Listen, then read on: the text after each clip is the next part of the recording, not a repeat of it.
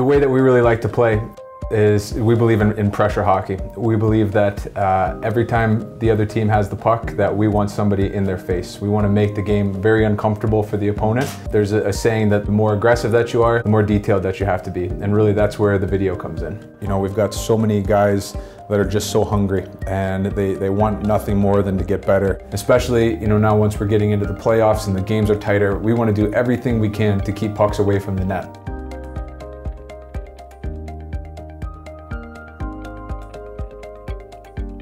Here we are on a penalty kill face-off. We don't win, so now what we want to do is we want to try to get out and block the shot. Daryl is faced with a decision right now. He can either find a way to block the shot or he can get out of the way. So Daryl comes down and ends up blocking the shot. Thank God it didn't hit him anywhere but the visor, and he ends up being okay. We definitely don't want guys taking pucks off their heads, but it just shows a lot of character, you know, for Daryl and the kind of player that he is. Now Keith again looks up, looks to shoot, gets everybody thinking that he's going to shoot, and it opens up a seam. Now he finds Daryl, who's our unsung hero of the day. He got hit in the head, and then he hit the goalie in the head. Again, here it comes. Bang, hits the goalie in the head. And that creates the rebound. Der Spieler muss auf alles vorbereitet sein. Das heißt System, Torhüter und natürlich die individuellen Spieler, was die für Stärke bzw. Schwäche haben. Viele Mannschaften in dieser Liga, die spielen mit der ersten Gruppe sowie ein Schirm. Ein Mann oben, zwei seitlich, ein vor dem Tor, direkt vor dem Tor, der sich bewegt, wenn die Scheibe tief geht, und ein hier auf und ab oder teilweise hier. Wichtig ist bei Überzahl, dass die Scheibe zum Tor kommt. Man hat mehr Erfolg, wenn man sein eigenes System spielt.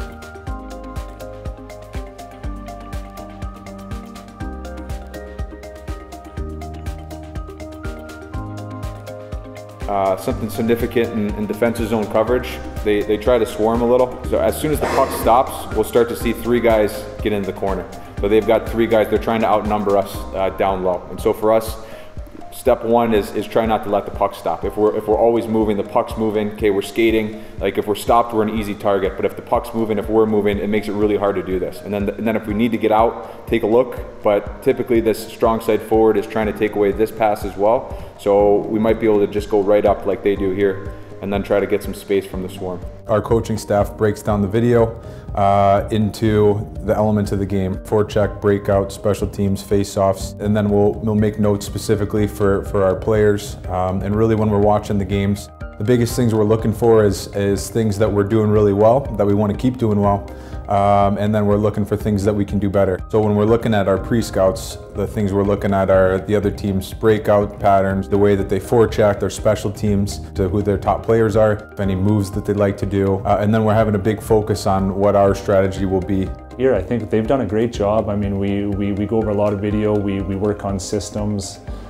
in between practices, before games, and I think Derek and Matt have done great video presentations before most of our games and have us prepared for the games. Es geht manchmal so schnell, dass wir ein Video-Live-Schnitt während des Spiels machen, damit wir Trainer in der Drittelpause das Spiel analysieren können, irgendwas so vom System was korrigieren oder vom Einzelfehler auch was korrigieren können. Für jede Minute Video, das wir präsentieren, ist es mindestens 1 bis 2 Stunden Arbeit für die Trainer. Im Endeffekt, es lohnt sich, sowas zu machen.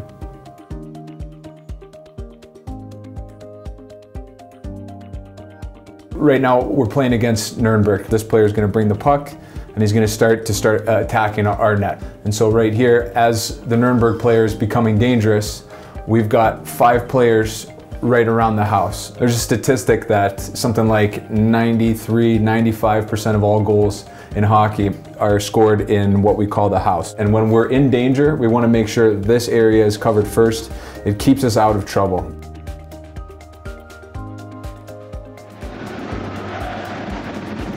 This is going to be one of our prettiest goals that we've scored all year. This is Tobi Wörles' goal.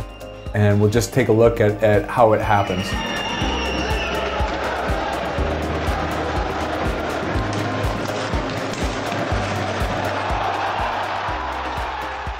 Wenn ich zum Tor allein gegangen und konnte den Gott sei Dank verwerten und das Gefühl war richtig gut. The way that it starts is the Krefeld players are carrying the puck up the ice.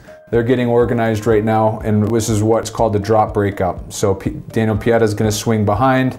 They're going to drop the puck to him. And so the big keys to this are right now that we're organized at the line. And so Daniel Pieta is looking up and he doesn't see a whole lot of places to go.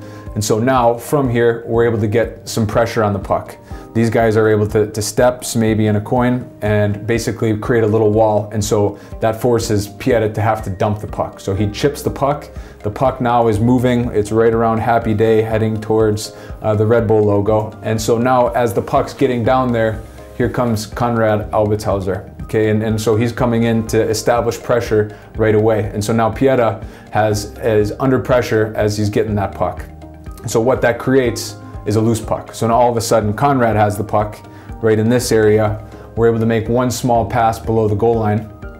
And now Tobi's got all sorts of space to come in and skate. And so as offensive players, we always talk about skating into space, and it's what a lot of good offensive players do naturally. And so now Tobi's going to be coming right about here, and he's getting pinched off. And so you can see there's a defenseman here and there's a forward here, but you'll take a look that there's a lane that opens up. And so Tobi does a great job recognizing where that lane is, and he starts moving into space.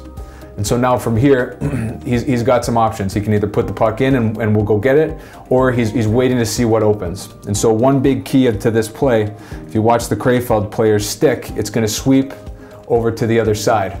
And while that stick sweeps to the other side, that opens up the lane that Tobi's able to make his little move, and now he gets in and he's all alone. It's just one quick shot up and under the bar for one of the prettiest goals we had all year.